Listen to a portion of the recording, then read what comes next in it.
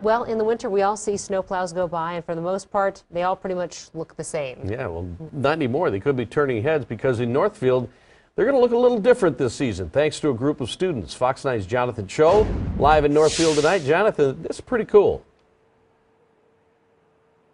Yeah, Jeff, the Public Works Department turning once again to St. Dominic's Catholic School. The students here hand painting the city's snowplow blades, and the designs keep getting better each year.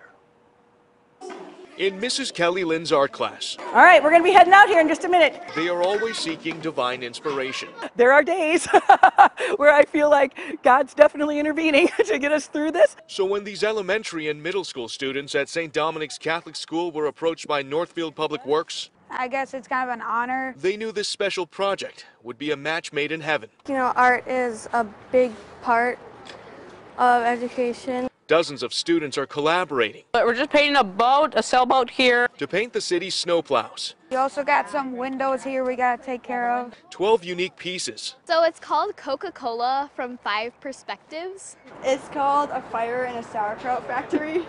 To brighten up the dreary and gray winter streets. You can be driving on a street and then all of a sudden you go like, hey, that's something I kind of helped with. And all of these creations are actually inspired by the real masters. Starry Night from Vincent van Gogh. TJ Heinrichs is the Public Works Director They were just boring silver.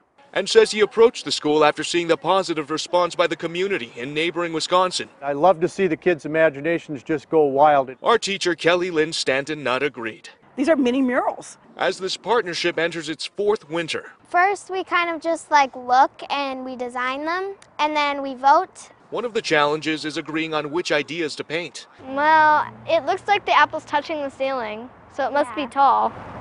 It is touching the ceiling. But more importantly, helping the students learn about teamwork and dealing with mistakes. The docks, someone painted over them. The good thing is it's kind of like an abstract, so it'll work if you mess up.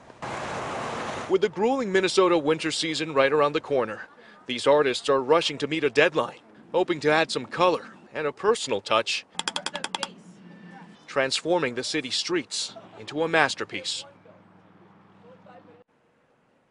And the students hope to finish these projects by the end of the weekend. Hopefully between now and then, it doesn't snow. Live from Northfield, Jonathan Cho, Fox 9. All right, Jonathan.